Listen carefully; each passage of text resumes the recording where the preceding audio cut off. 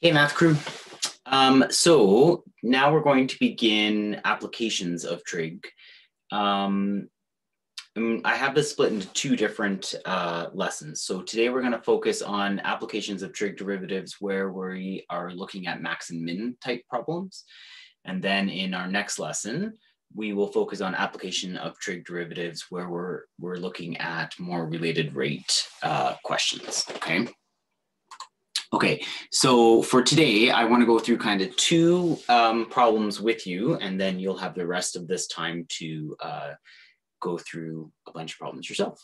Okay, so here's the first one. An isosceles triangle has equal sides of 15 centimeters. Use calculus concepts to determine the largest possible area of the triangle. So we need calculus. Obviously, we're going to try and do this from a trig perspective. Otherwise, this wouldn't be in trig unit. But we're going to start with a isosceles triangle. Just draw what you have, okay? I know that the equal sides are 15 centimeters, and then I have to just randomly call the base something. Now, I'm going to call the base 2x, okay? I'm not going to call the base x. Now, you might be saying, why? Because if I want to start setting up some trig ratios, I need a right triangle. And to get a right triangle, I'm going to split this isosceles in half. Well, if I'm going to split the isosceles in half, it's going to make much nicer numbers if half of the base is x and the other half the base is x. So the whole base will be 2x. Okay, so here I go, splitting my isosceles triangle in half. And so I'm going to call this smaller base x, and then the height of the triangle will be h. Okay, so what do I know? Well, I know that the sine of theta, if I'm calling this guy theta, I know the sine of theta is h over 15. That gives me an expression for h. I can say h equals 15 times the sine of theta. I also know that the cos of theta would be x over 15, which gives me some sort of a relationship for x. X can be written as 15 cos of theta. Okay, all right. Why am I doing that? Well, overall, I'm looking for the largest area. So how do I get the area of any triangle? It's 1/2 base times height, or base times height divided by 2, however you like to say that, okay? Well, the base of my triangle, the way I've set this up right now, is 2x, and the height is h, okay? But take a look. We now have a way to represent h using trig functions, and we have a way to represent x using trig functions. So I'm just going to replace my x with 15 cos theta, and I'm going to replace my h with 15 sine theta. Okay. So if I do that, I end up with this. So now I have 1/2 times 2, that's gone. 15 times 15 is 225. So 225 sine theta cos theta is the representation of the area. Now I want to take the derivative of that, and I want to find the maximum point. Okay. If I can find them, so I'm looking for, I'm going to take the derivative, sorry. So just start that again at 225 sine theta. Go again.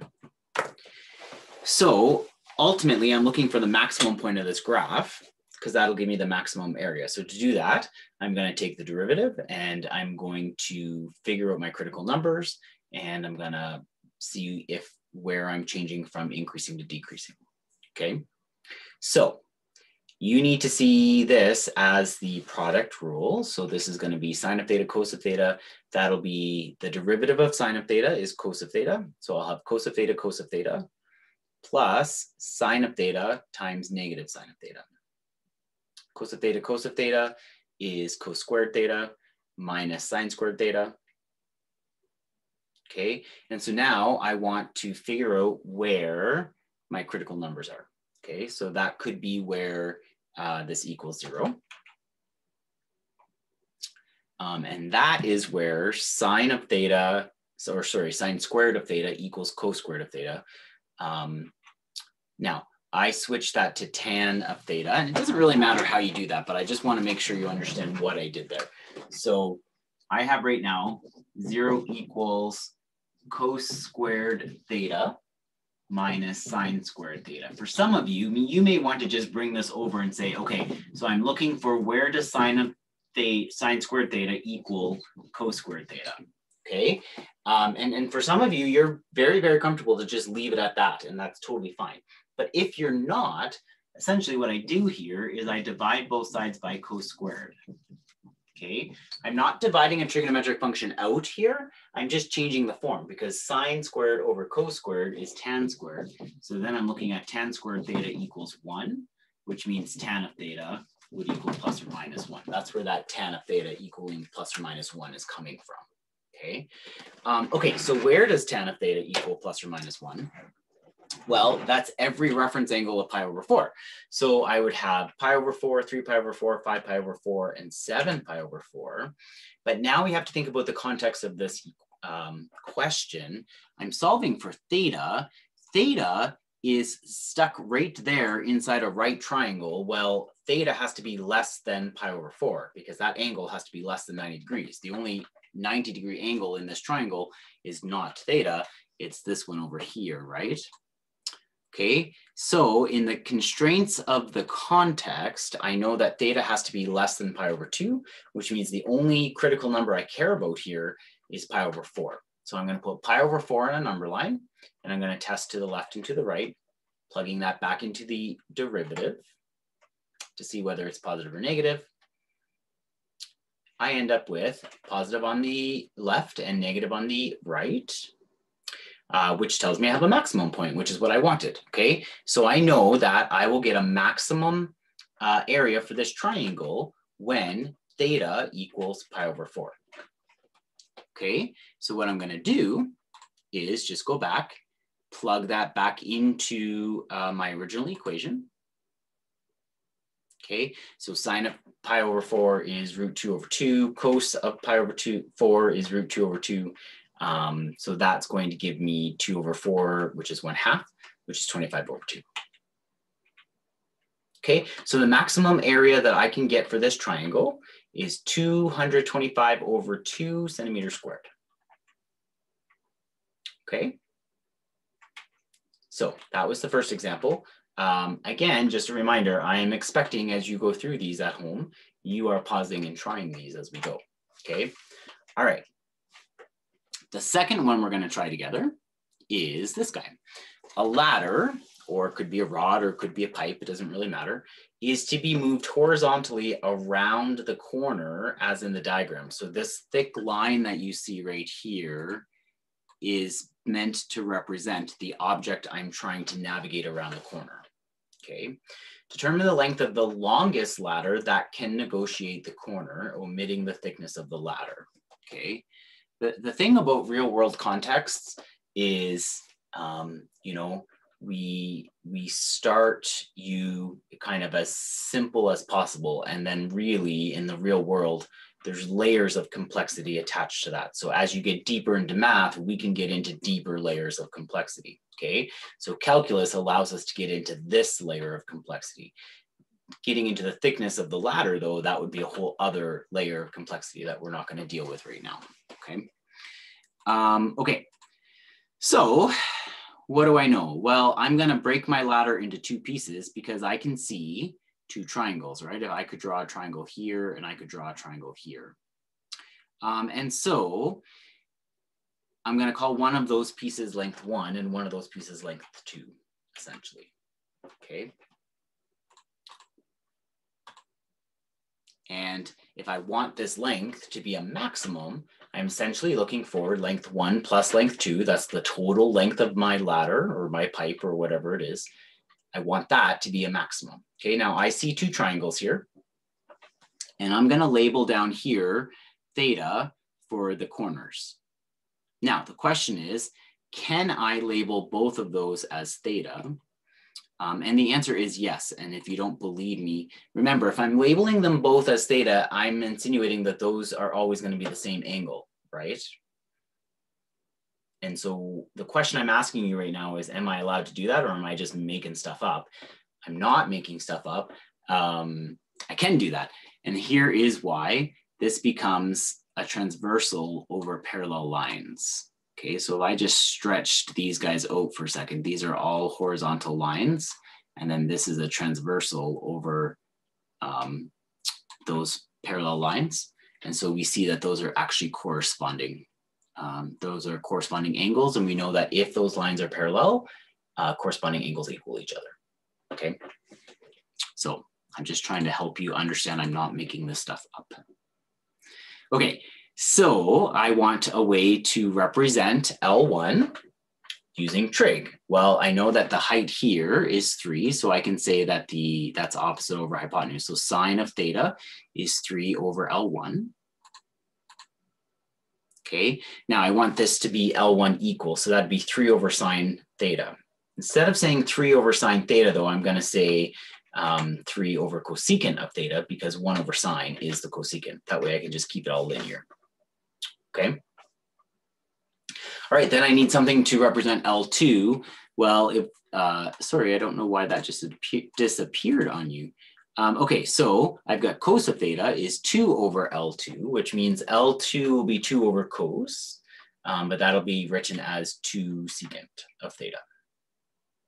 Okay, so if I want L1 plus L2 to be a maximum, now I can say that I want 3 cosecant theta plus 2 secant theta to be my maximum. That is the guy that I'm working with right now. Okay. Okay, so let's do that.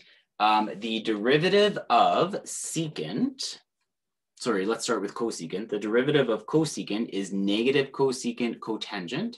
So that's going to be negative 3 cosecant theta cotangent theta. And then the derivative of secant is secant tan. So that will be 2 secant theta tan theta. Okay, so this is the derivative, but I need to try and now clean this up a little bit. I'm going to switch things back to sine and cosine so that I can try and solve for when it is 0 or when it doesn't exist. I need to get my critical numbers, right? Okay, so cosecant is 1 over sine, cotangent's cos over sine, secant's 1 over cos, and tangent sine over cos. Okay. So if I clean all this up now, this becomes negative 3 cos theta over sine squared theta, and this becomes 2 sine theta over cos squared theta. I now want to add these guys together, so I have one fraction. So my common denominator here is going to be sine squared theta, cos squared theta, which means I need a cos squared theta on the fraction that's on the left. So that's going to end up being negative 3 cos cubed theta, because I'm multiplying it by cos squared, over sine squared theta, cos squared theta. And then to the right, I need a sine squared theta. So that's going to be 2 sine cubed theta over sine squared theta, cos squared theta. So my derivative in terms of sine and cosine looks something like this. Okay, now I need to figure out where it doesn't exist and where it is 0. I know it doesn't exist at 0 and pi over 2 because those are my non-permissible values from down here. Where it equals 0, I essentially am going to take the top and set it equal to 0, and we're going to solve for that guy. Okay, I'm going to do a similar thing that I did over here. I'm going to divide everything by cos cubed. That's going to give me negative 3 plus 2 tan cubed. Okay, so now I'm going to try and solve for that. Again, I'm not dividing anything out. I'm not making something disappear there. I'm just switching forms. So then I'm looking at 2 tan cubed theta equals 3, which means tan cubed theta equals 3 over 2. And I need to take the cube root of that. Okay, so then the cube root of 3 over 2, and then I want theta by itself, so I have to inverse tan. Okay, and that gives me around 0.85. Okay, I'm rounding to 2 decimal places there. Okay, so that's one of my critical numbers. The other critical numbers were 0 and pi over 2 that I just discussed. Okay, but here we go again in context of the question. I actually can't be 0 and I can't be pi over 2, okay? And essentially, it's because if I was 0 or pi over 2, I'm just standing in a hole. I'm not actually trying to turn anything, right? Think of it like 0 is here and pi over 2 is here, okay? So in the context of this question, I have to be greater than 0 and I have to be less than pi over 2, which means that 0.85 is the only one I'm plotting on a number line right now. So I'm going to plot 0.85 on a number line. I'm going to look at to the left and to the right. And when I do that, I end up with a negative and a positive. So that tells me I'm going from decreasing to increasing, which means I'm finding a minimum where theta equals 0.85. Now, you may be scratching your head like this fella, because you may be saying, okay, none of this worked because originally I was looking for the longest ladder. I was looking for the maximum. So how come my work gave me a minimum? The short answer is your work gave you a minimum because you're no longer looking at the length of the ladder. You're looking at the angle that I've labeled theta. When theta, this angle here, is its minimum possible, the length of the ladder will be its longest. Okay.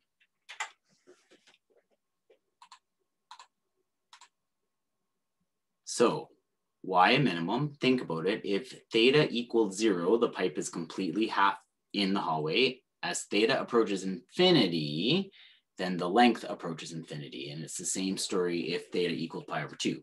So oddly enough, the maximum length of the ladder is obtained from the minimum angle that will allow the ladder to make the turn.